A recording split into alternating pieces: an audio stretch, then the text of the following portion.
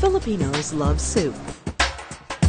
Nothing can beat the warm, satisfying feeling it gives, whether consumed on its own or with rice.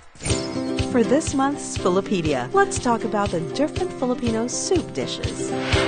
Rice and noodles are staple food in the Philippines and sometimes used in soup dishes. It is in the way the rice and noodles are cooked, as well as the ingredients used, that can help us tell the soup and the rice dishes apart.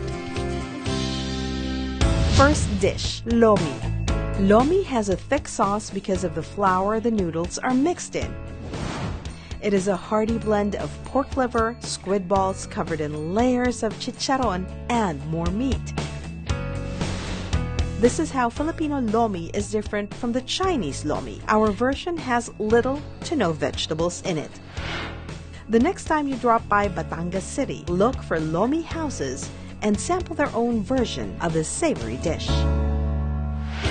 While Lomi uses noodles, Goto, on the other hand, is a Filipino-style congee that uses rice instead. Goto, or tripe, is the lining of the stomach of a cow. What makes it different from the Chinese congee is that it uses beef and other internal organs like liver and intestines instead of pork, chicken, or fish.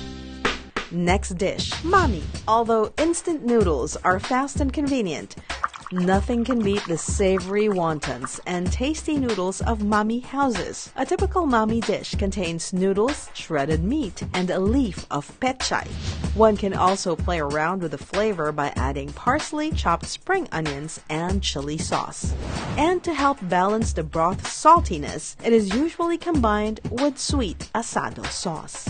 For more tasty tidbits, watch Filipedia on GMA Live TV.